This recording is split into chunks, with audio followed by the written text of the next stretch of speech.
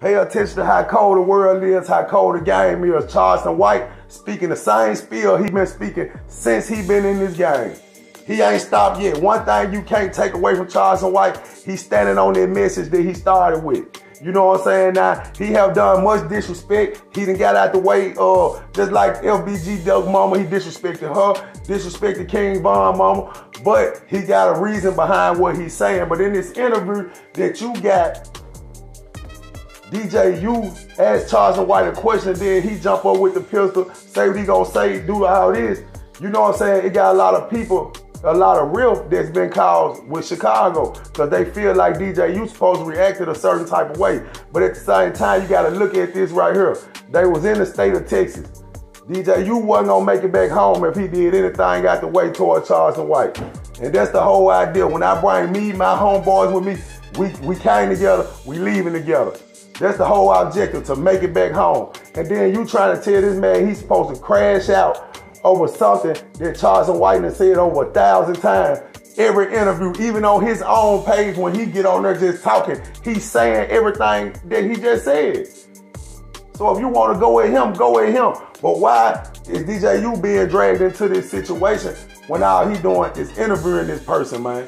Then you look at Whack 100, Memo 600 that came together after beefing a couple months ago. Whack 100 just know how to play these streets. Think about this man jumping in Chicago business when if you try to jump in California business, politics as they call it, they let you know, man, you don't have no room to speak on nothing. So why don't the same rules apply here? They just show you how these people like Memo 600, different folks like that, how they let folks play with their mind, man. You know what I'm saying? You gotta move. You gotta move with honor, man. You gotta move with integrity, man. You gotta move with respect at all times, man. You know what I'm saying? And Charleston White, he doing what he doing, but man, you don't have to indulge in what he got going on, man, because what he's saying one way or another ain't changing any person, individual life. You know what I'm saying? He let you know he gon' snitch on you. He letting you know everything he stand for. So the best thing you do, if you ain't with it, stay out his way. But you better pay attention. Whack 100 got his own motivation behind the things he doing, the things he saying. Charleston White humiliated him. They had back and forth. They went at each other. What Charleston White was talking about how they were doing with Nipsey Hussle and stuff like that, how they were trying to extort the man, all this and that. So you better pay attention to the game, man. It's cold now. And then you got Memo 600 stepping in, which he's speaking on the disrespect part of the mother, which I can respect that part, but at the same time, man, Chicago kids, Chicago shooters, goons, whoever it may be, don't fall for it, man, because the persons who telling you to get out here and do this and that, they're not gonna do it. You know what I'm saying? Yeah, sometimes a person needs to put in their own work. Yeah, you gotta pay attention to what's going on, because see, when you take a life, most of the time your life gone as well, whether it's to the system or to the gun. So man, we just need to wake up and stay focused, man. Stand our ground in the right positive direction. Do what's right by our family, man, by our kids. You know what I'm saying? Show that you worthy to God, man. You ain't getting no reward with these streets, man. Get your rank with God, man. Level up with God.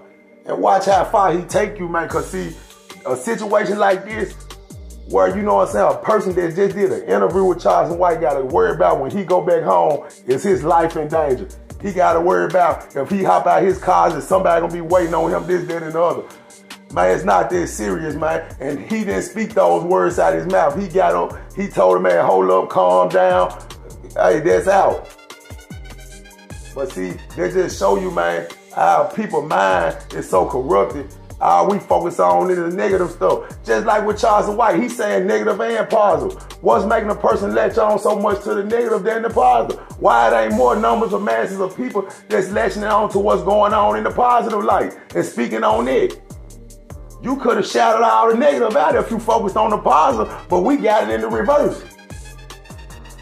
Sometimes you gotta look in that mirror, man, and check your mind. It's our mindset that's killing us, man. It ain't no particular person. It ain't the conditions. It's the way we thinking. It's our mind. Whatever conditions a person is, their mind can take them up out of it. Knowledge, wisdom, and understanding, man, is the best thing you can get, man. Put God first. And remember, charity starts at home, people.